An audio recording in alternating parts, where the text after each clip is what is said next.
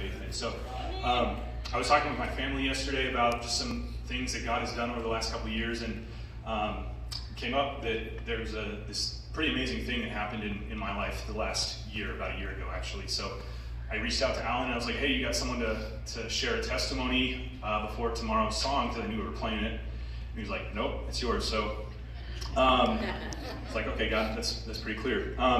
So when I've talked about this before in the past, but when I was a little kid, my dad passed away from an aortic aneurysm. And later in my childhood, my mom, feeling the need, the desire to see whether that was something that was going to be part of my future, my sister's future, took us to a cardiologist. I was a middle school at the time. And we went to the cardiologist, and they diagnosed, they cleared us both for the aneurysm, but they diagnosed both my sister and me with something called sudden arrhythmia death syndrome, which sounds pretty intense, right? I always like to terrify people with that name. I don't know, it's a twisted sense of humor. But it was something I had to take blood pressure medication all throughout my life, better part of the last 20 years. And I didn't know this at the time, but when I was diagnosed with that, I would come to find out later, once Megan and I got married and started looking at having children, that I would not be insurable for life insurance because of the name sudden death. Makes sense. So that was a really, that was a big deal. My wife working part-time, trying to take care of kids at home.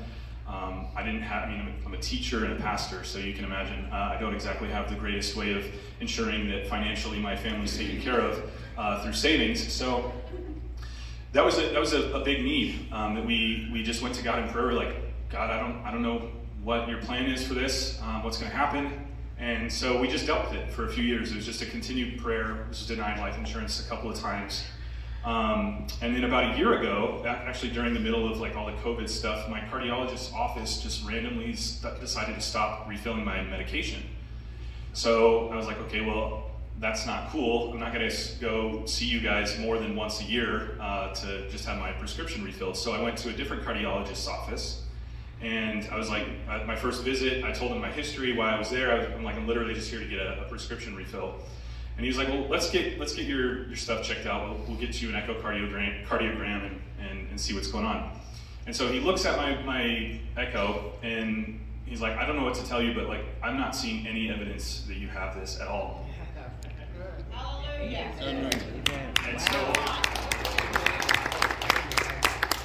he was like, I'm not an expert on this stuff, but there is someone in our office who is. I want you to go see him, and we'll get this squared away. So about a month later, I went, got checked again. He was like, yeah, I agree. There's no evidence in here whatsoever that you have anything wrong at all. And so he was like, just to double check, just to make sure that you could get insurance for your family, let's get you genetically tested, which we'd looked at in the past, but it was way too expensive. But I guess the technology's improved since then, and it was basically nothing to have this done. It comes back genetically, I'm negative for this thing. So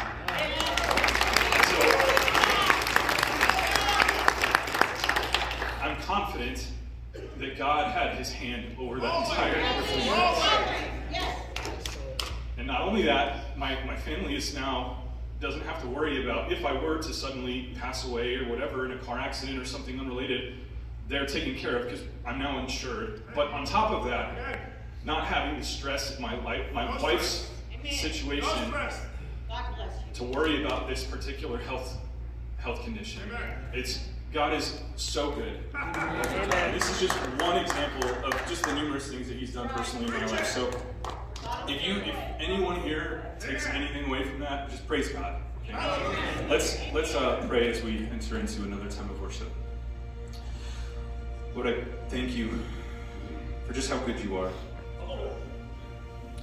You are just unfathomable in your ways. Your ways are not our ways. They are unknown to us, and yet we see the evidence of you working in our lives, and we can come before you and thank you and praise you. You never fail. The writer of Hebrews tells us that we no longer have to be ashamed coming before you, but that we can approach your throne boldly. I thank you for that. I thank you for what you've accomplished to make that possible through the death and resurrection of your Son. I pray that you would bless our worship now. It's in his name, Jesus, we pray. Amen. Amen.